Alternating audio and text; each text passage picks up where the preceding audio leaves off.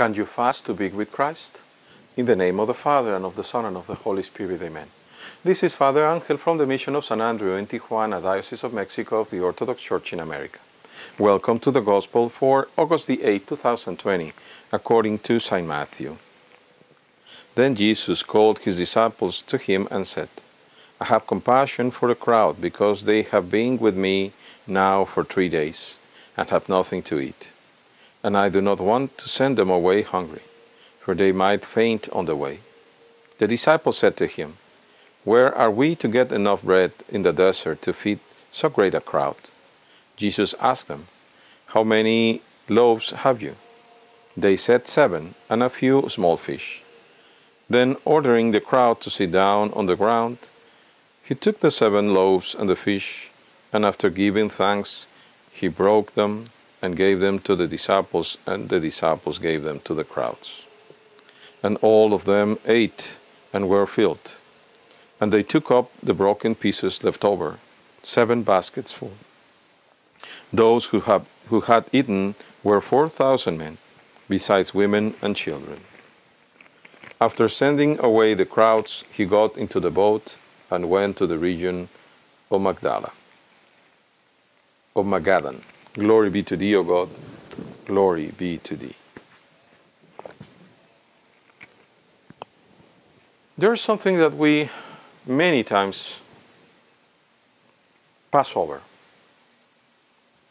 The crowd that were with the Lord had been with him for 3 days already. And that stirred the compassion of the Lord, that he might feed them. He did not choose to feed them neither the first day nor the second, but the third day.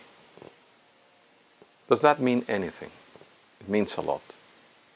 It means that you are following the Christ, and that you would be willing even to fast, if necessary, in order for you to hear his words. That his words are so precious, that are even more precious to you than food. And that is the predisposition of your heart, of your conscience towards God.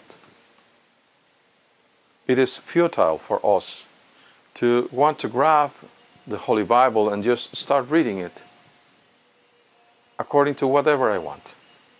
Like that foolishness that some people say, and they even call themselves saints, that you should take the Bible and open it up. Oh, are you sad? Okay, open it up anywhere and just start reading anywhere. And are you happy? Open it some other way. No, that is not the way. Not at all. Because today we're being taught that they were with the Christ for 3 days already. And then he became compassionate. He was compassionate. He felt compassion for them. That's when he decided to heal, to nurture them, to give them something, some food. Now we know clearly that this is the prefiguration, this is the forecast of the Holy Eucharist, of the sacred mysteries of the body and blood of the Christ. That is the rigor of him breaking the bread that the disciples are taking to him, and giving it back not directly to the people or to any assistant, but to his disciples. So the disciples are the only ones that are able to handle that. And the disciples then give it to the people. We have to remain with Christ long enough that we might be made worthy to receive the mysteries of his holy body and blood. And you cannot do that anywhere other than in the Holy Orthodox Church.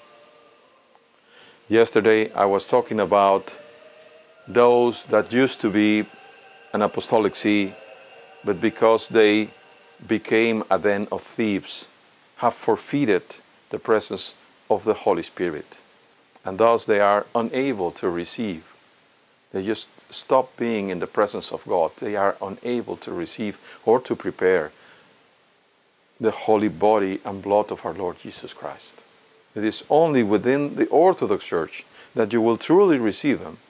And you cannot come to our church being a Roman Catholic, even if you are baptized or whatever it is, and demand that we will give you the mysteries. We will not give them to you unless you become faithful.